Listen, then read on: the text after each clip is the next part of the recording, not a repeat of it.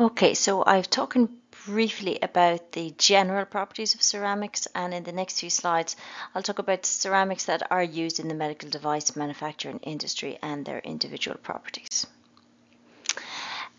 So where are they used in medical devices? Big application is in dentistry.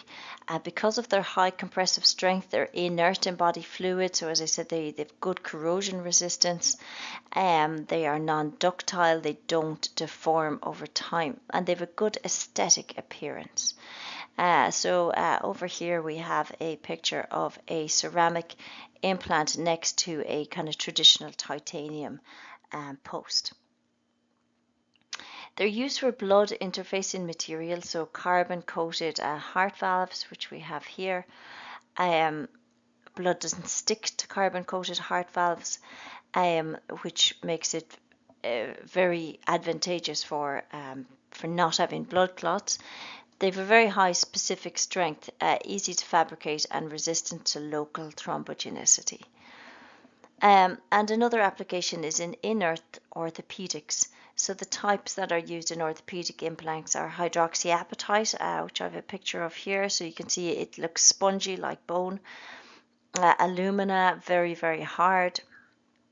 Ruby, and they are osteoconductive, which means they kind of conductive. They conduct the growth of bone during bone regeneration. So they're very good for bone grafting materials.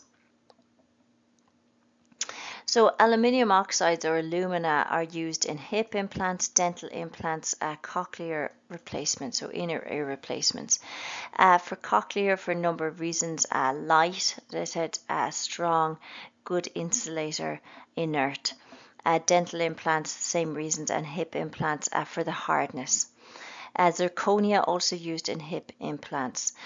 So sometimes the femoral head would be zirconia or alumina because it's very hard and very wear resistant. Calcium phosphates then. These are used in bone graft substitutes. They're used for surface coatings on total hip replacements, and they're used for scaffolds in tissue engineering. So they invite bone formation. They allow the osteoblast cells to start regenerating bone tissue, which is why they're very good for bone graft. Calcium sulfates as well are also used for bone graft. Carbon, heart valve coatings, orthopedic implants, as we talked about, and glasses. There are a range of glasses that are used for bone graft substitutes and fillers for dental materials.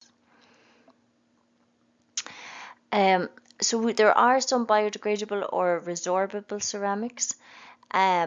They're all variations of calcium phosphate except for coralline and plaster of Paris. Plaster of Paris is calcium sulfate dihydrate, and coralline is what we take out of the sea.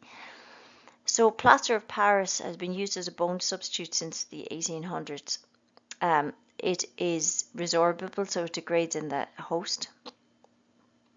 And other examples are aluminium calcium phosphate, coralline, hydroxyapatite, and tricalcium phosphate, all variations of biodegradable ceramics.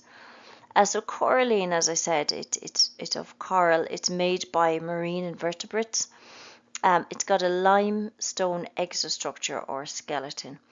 It's very porous, and the pores are very unique to each species of coral. But it's an excellent structure for bone ingrowth. It's comprised mainly of calcium carbonate, which is resorbed in the body. So the corals, when they're taken from the seabed, they can be converted to hydroxyapatite by a hydrothermal exchange process. And then this resulting bone graft is used to treat defects or diseased bone. And there are two products, there are many products on the market. I've highlighted two. So BioCoral and Interpore 200 are products that are derived from coral for bone grafting.